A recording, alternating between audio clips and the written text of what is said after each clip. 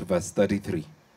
Tabitha, welcome to read for us from verse 21. For the husband is the head of the wife, as Christ is the head of the church, his body, of which he is the Savior.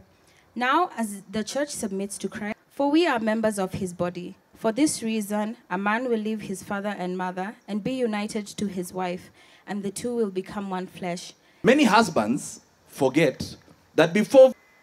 James, if you could guide your bride here. We have parents. Remember what we said? One set of parents has gained a son. The other one has gained a daughter. And truly we thank God for them.